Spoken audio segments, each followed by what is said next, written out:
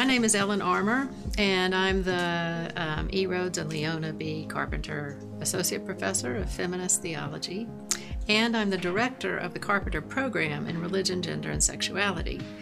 Let me tell you a little bit about what that means. The Carpenter Program has been around since 1995, and that makes it the oldest of these kinds of programs in the country.